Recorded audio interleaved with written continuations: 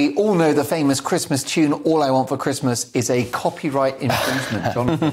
So Mariah Carey being sued for $20 million over All I Want for Christmas Is You. So the songwriter Andy Stone claims he co-wrote a song with the same name and did not give permission for it to be used.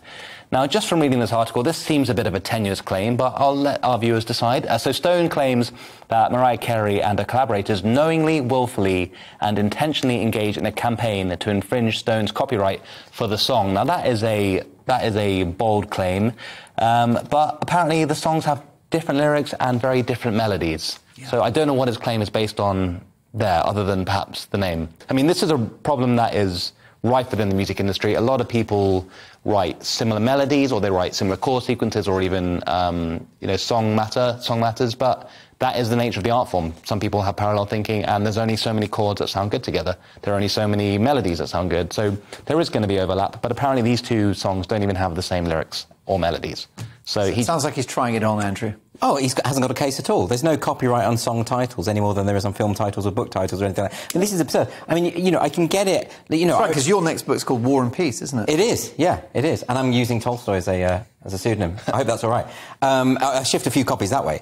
But this, I mean, it is absolutely nonsense. I mean, sometimes you even have sort of, like you say, in music, sometimes you accidentally hit on something that someone else has done. Absolutely, yeah. And you had, do you remember the Robin Thicke case where the Marvin Gaye estate sued Robin Thicke over the song Blurred Lines, even though the songs sound completely dissimilar. There's no similarity at all. That was absolutely absurd. It made millions. The Marvin Gaye's estate won that one? Yeah, they won it. Because they claimed that it was similar to an old Marvin Gaye song, and it absolutely wasn't. And similarly, there was the George Harrison one, My Sweet Lord. My Sweet Lord, which was Sweet Symphony. He's So Fine. He's So Fine. There was Tom Petty and Sam Smith. And actually, you listen to the Sam Smith song, and it is pretty much the same as the Tom Petty song. It's just slower. But I don't... And he won that case as well. I think there was a settlement, there was an agreement. But I think you're right. Sometimes it can be accidental. Sometimes it can be plagiarism. Absolutely. But titles...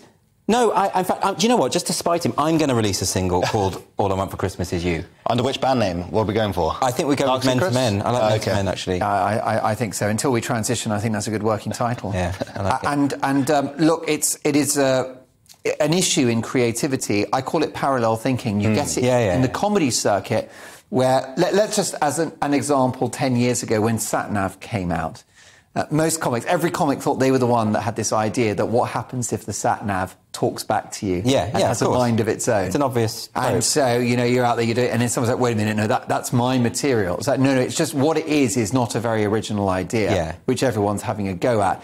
The other one that I've heard constantly, I've heard some really big-name comedians doing the gag about when you go onto the loo on the train and then the doors open slowly. It's like a prize. You're revealed like a prize. A number of comedians I've seen doing that on their specials. Yeah, and it won't be copying. It will just be, like exactly what you say, parallel thinking. Sometimes there have been cases where people have quite clearly lifted the whole phraseology and the beats of a routine. It happened with the Australian version of Britain's Got Talent, I believe, where he literally just ripped off a comedian's, and it was a British comedian. I think he thought he'd get away with it. It happened with a friend of mine who complained about this, and then he got taken to court for defaming the guy who stole his joke. Right. That was the whole thing. I won't say names, but he knows who he is, yeah. Depp Heard, eat your heart out. Yeah.